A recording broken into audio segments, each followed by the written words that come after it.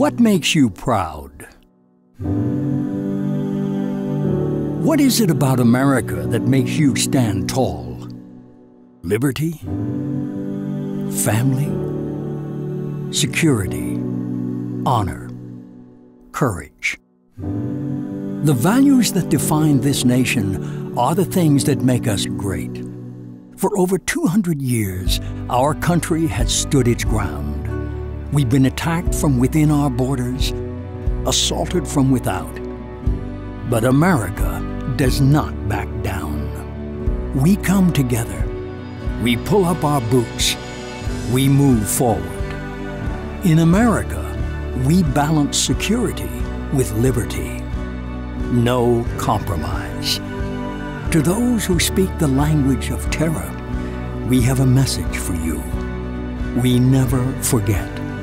We're stronger now. You took our brothers and sisters, our mothers and fathers. In return, we found purpose. You sought to scatter us. You brought us together. Through the fog of chaos, we found clarity. We are strongest when we protect the weakest.